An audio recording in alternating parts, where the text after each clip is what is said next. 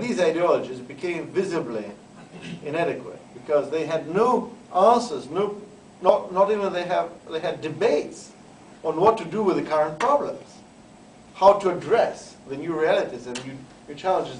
So it's like keeping saying, well, we have to go back into the past. We have to go back into the past. You can fight like that for some time, but not for very long.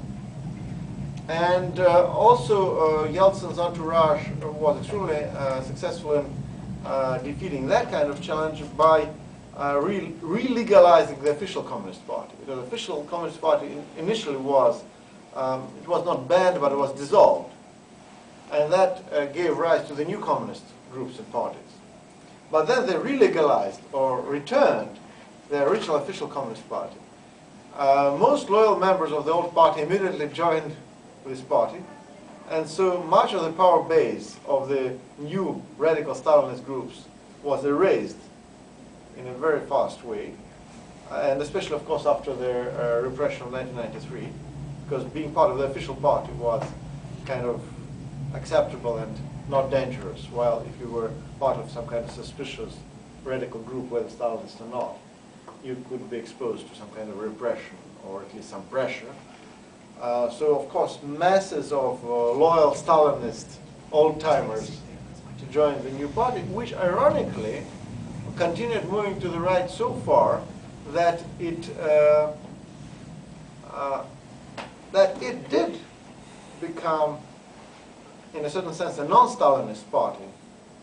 Why? Because I think if the Communist Party of Russian Federation were a Stalinist party, it would be a tremendous step forward for this party, because they basically ended up saying that, well, Russian Revolution was a major disaster. One of the great tragedy of Russia was this revolution. That Tsarist Empire was in a good state, good society, destroyed by the evil Jews. So they ended up being quite traditional Russian far right, for some strange reason still bearing the name Communist Party of Russian Federation. And if somebody reads Russian, I very much advise you to get at the website called Russots, R-U-S-O-C, Russots, I think it's russots.kprf.org. It's a website of Russian socialism. This is a proper fascist website. Nationalsozialistische website.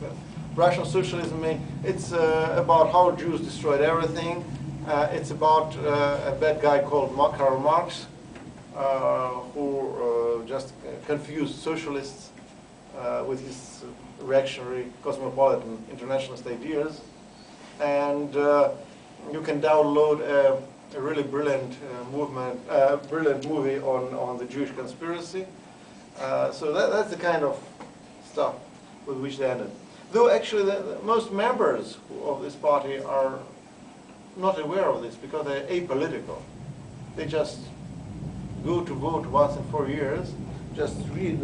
Usually these are very old people, so they put on their eyeglasses, their spectacles, they just where it's written communist, just put a cross near this box, and that's it. And well, the number is diminishing, but there are still a few million people like that, and you can continue for at least a few years. And they don't even know what the party leaders say, and they never read newspapers or whatever. So,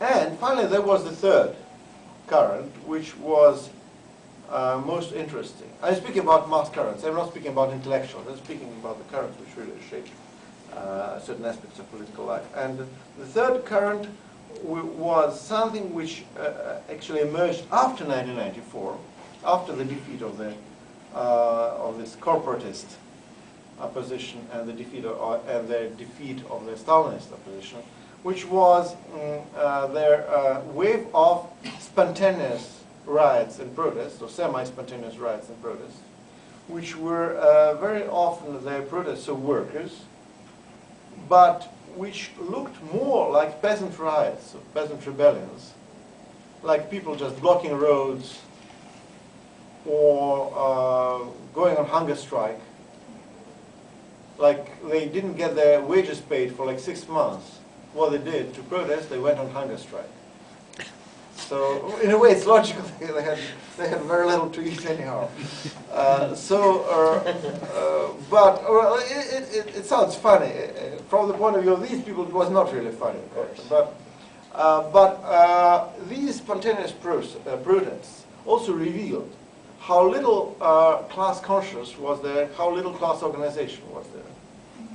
And again, these protests, they achieved some kind of peak in 1996 to 1997, especially after the presidential election of 1996, when it became clear that no change was going to happen.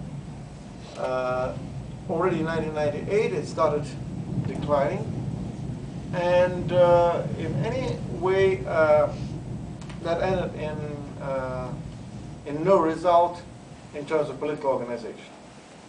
Actually, in some cases, the protests were successful in the sense that some wage areas were paid for like 2 or 3 months or something like that. So they were not without result, but they were not consolidated in any serious political or social movement. And then there was the famous default of the ruble crash. And after it, Primakov government came, which was called the pink government, with some kind of neo-Keynesian or semi-Keynesian measures being introduced to stabilize the economy, which did work. The economy started growing. Actually, their industry, the industrial output increased. So people started getting jobs. Also, some wage areas were paid. So in that sense, there was a positive change, which people did feel.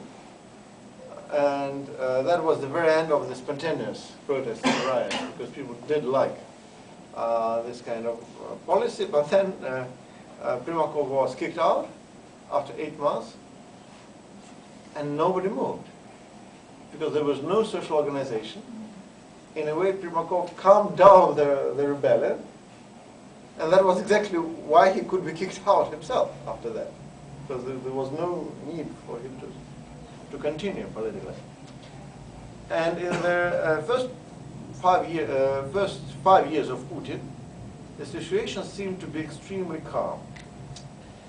And then, all of a sudden, in the situation of almost complete calm and stability, in January 2005, all of a sudden, as if from nowhere, a mass movement emerged, which continued for less than a month, but which really shook the country. It was when, in January 2005, the government decided to, as they said, monetarize benefits. It's a newspeak. It's a newspeak, monetarizing. Or monetizing even, I think. In Russian, it's monetizatsiya. It's a word which, if you type it in Russian word, Microsoft Word software will not recognize this word and will reject to accept it. It will start protesting, marking it with a red line. But it's in the government papers, in the government documents. Monetizatsiya. So it's monetarizing the benefits. In fact, that was commercializing transportation system and some social services and so on. It was like people who were entitled to have free rides on buses were now forced to pay for their tickets, and they've got compensations. Compensations were actually like for, I think, 5 rides a month. And by the way, these people who were the beneficiaries, the ones who benefited, the benefit receivers in these terms. Who were these people? Many of them were, most of them, of course, were retired people. But not all of them, because there were specific categories, like Chernobyl workers, people who worked in Chernobyl and who were still quite young, or veterans of the war in Afghanistan, who also were quite young.